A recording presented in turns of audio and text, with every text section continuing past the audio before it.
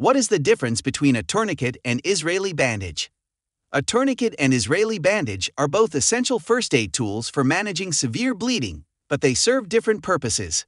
A tourniquet is a device used to apply pressure around a limb to constrict blood flow, stopping life-threatening hemorrhage.